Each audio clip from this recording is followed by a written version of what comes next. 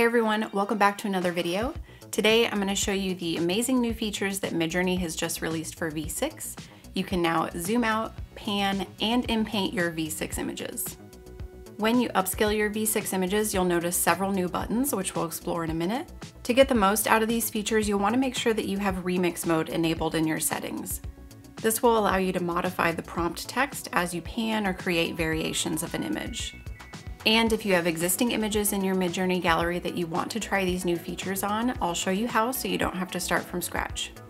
Okay, make sure you give this video a like and subscribe if you haven't already, and let's go through some examples and tips for using these new features. First, we'll start with zoom out. As the name suggests, zoom out allows you to zoom out on an image, thereby extending the content of an image beyond its original boundaries. This is really useful for going from close-up portraits to full body images, fixing cropping issues, or expanding a scene to get an establishing shot. You can even use it to place characters into different scenes. I have a video on that I'll link. Here I've upscaled a V6 image in Discord. To zoom out, we have several options. Zoom out 2x and 1.5x will zoom out the image by a factor of 2 or 1.5 respectively. And because my upscaled image has a non-square aspect ratio, there's also a make square button. So if you make a square image, you won't see this button. Make square will adjust the aspect ratio of the image to make it a square by either expanding it horizontally or vertically. The most powerful option is custom zoom. When you click custom zoom, you get an opportunity to change anything in your prompt, including the text, the dash parameters, and the custom zoom value. I really like using custom zoom to adjust the aspect ratio at the same time as zooming out. So let's say I have a 9:16 image and I want to change the aspect ratio to a wider 3:2. I can either do this without zooming out by setting the zoom level to 1, or I can set it all the way up to 2, which is the maximum amount of zoom out. There's no limit to how many times you can zoom out, so you can indulge in as many consecutive zoom outs as you want. I made this zoom out video from 12 2x zoom outs. And just like in V5, there still seems to be a bit of vignetting after you zoom out several times. You can see the corners gradually get darker the more I zoom out. Adding a --no parameter with words like vignette, black border, black corners to the end of your prompt can sometimes help, but it doesn't seem to be foolproof. Next, let's talk about pan. With pan, you can extend your image in specific directions by clicking one of the arrow buttons beneath your upscaled image. If you have remix mode enabled, you can change the prompt text as you pan. And similar to zoom out, you can add or modify some of the parameters like stylize and chaos. However, changes to aspect ratio will be ignored because panning inherently alters the aspect ratio. Panning in V6 works a little differently.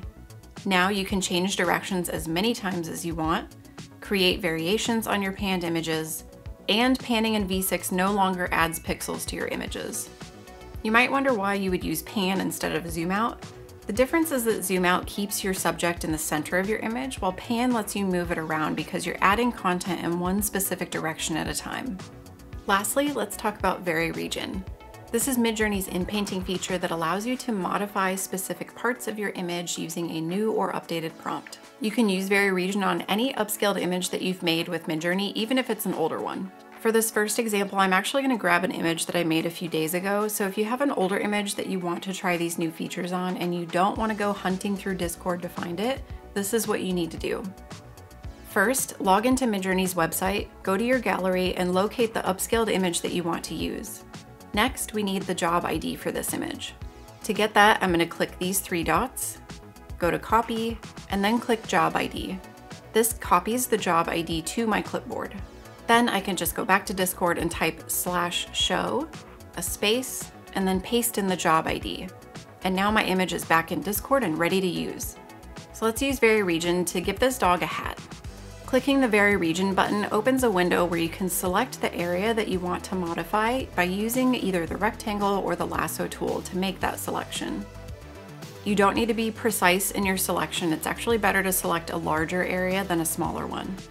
If you're not getting the results that you want with Vary Region, always try selecting a larger area. Next, I'll change the prompt text and click Submit. And here's the result. You can also use Vary Region to remove objects. Here, my starting image was a regal beagle sitting on a tropical beach, bright daytime lighting. Then I selected the dog and changed the prompt to tropical beach. And I also added the -- no parameter with beagle and dog to the end of the prompt. Words following the -- no parameter will be downweighted in the results. You don't always have to do this, but I am finding myself using it a bit more in V6 compared to V5. And now we just have a tropical beach. You can add text to images by selecting the region and putting your text in quotes. If you want to add more than one text phrase, such as with conversation bubbles, you could do this in separate steps. Here I used Vary Region to add text in the first bubble. From the results grid, I upscaled one of the images. Then I did Vary Region again on that upscaled image and added the second line of text. Those are the latest features added to MIDJOURNEY V6. If you're wondering about a V6 style tuner, that is in the works and will be coming soon. In the meantime, I do have some free style codes that you can experiment with in V5. I'll leave a link for those in the description. If you found this video helpful, please consider liking, subscribing, all the things. Thanks for watching, and I'll catch you in the next one.